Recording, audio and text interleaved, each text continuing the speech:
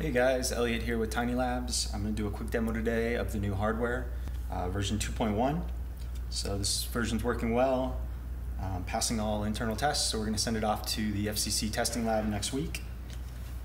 And today we're going to copy this HID Indala key card. So we're going to put in this triangle button, this bottom button. And to do that, you just hold Keysy over the key card and hold down the selected button for 6 seconds.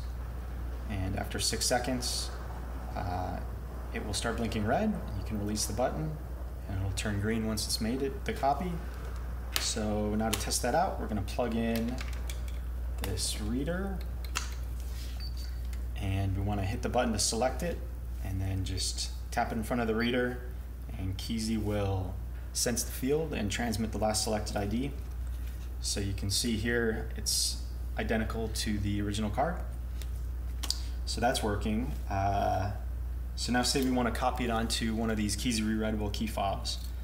So you can see right now there's nothing in there. So we're going to unplug the reader to make sure it doesn't interfere.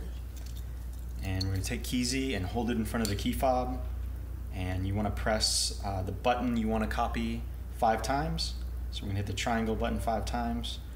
1, 2, 3, 4, 5. And after that, it'll blink red or green to indicate success or failure. So it blinked green, so it made the copy.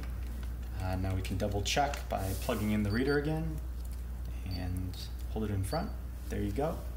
One-to-one copy. So yeah, we can make as many copies as we want at our discretion. And yeah, that's it. Thanks for watching.